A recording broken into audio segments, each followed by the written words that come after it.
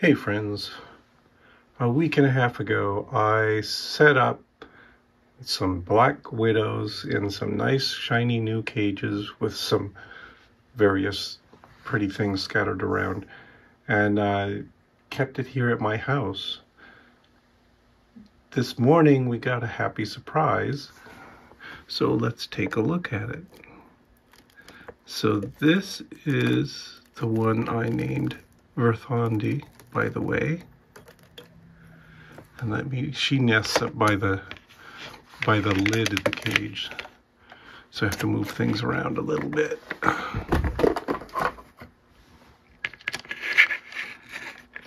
Alright. There she is. Notice what she's got? Yeah, she's laid a nice big ripe egg sac in there. So this does cause a little bit of a problem because I'm not equipped here at home to properly contain the spiderlings when they hatch out. This lid is totally unsuitable for that because I'm pretty sure the spiderlings can fit right between those vents, and then I'd have a house full of ballooning black widows, which would not make my wife very happy and would make it really hard for me to capture all of them because they'd just be going everywhere.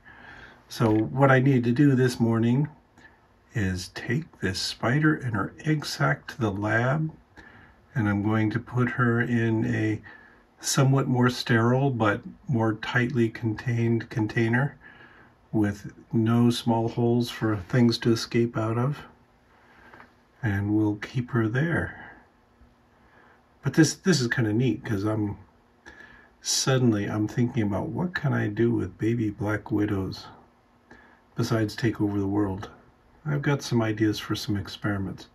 So I'm gonna go put this lid back on the cage, and then I'm gonna troop on over to the lab and see what I can do about containing this little monster. Okay, here we are in the lab. I've set up another container. It's a little bit more bare bones than the other one.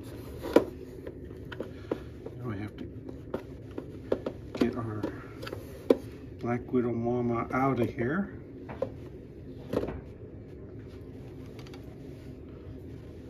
There she is.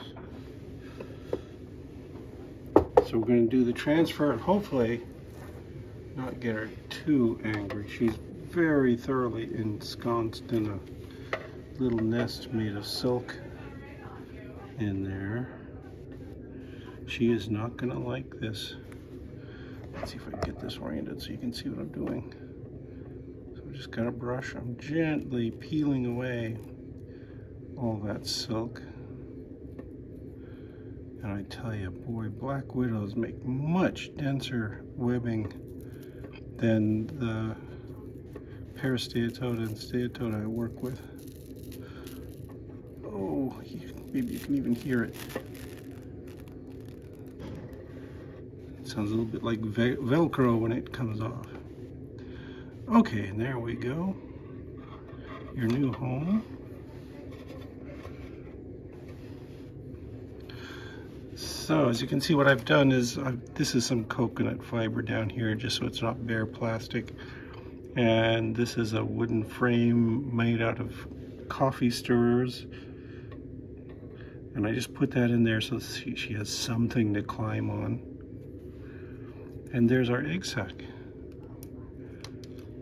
Transfer completed. She looks a little unhappy. She's checking the place out.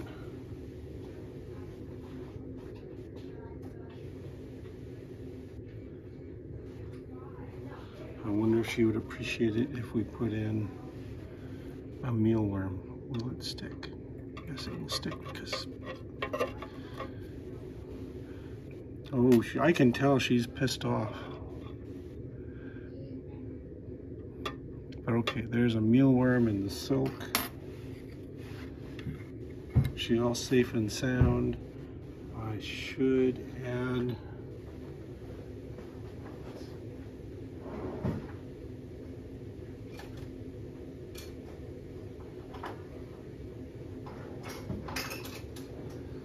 getting some distilled water.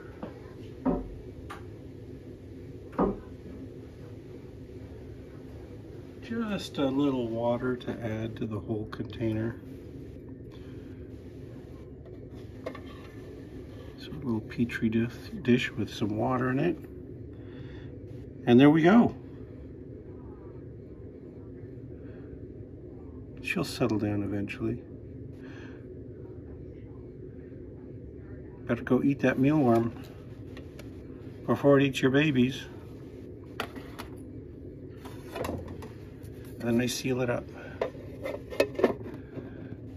This is not a worry because I will come in and check every few days, probably every day for a while, and open it up and get fresh air in there. And this is a large volume. Spiders have low metabolic activity, so they'll be fine. Okay, let's put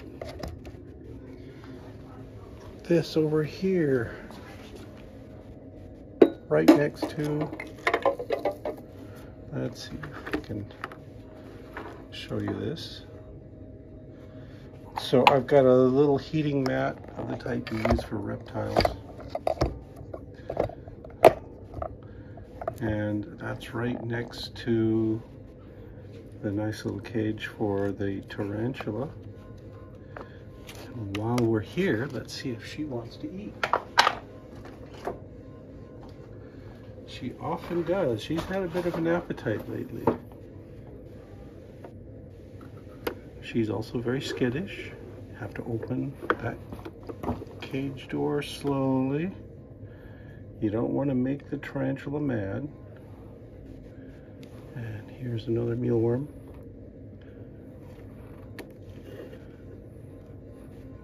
Oh yes, that was a hungry tarantula. Went right for it.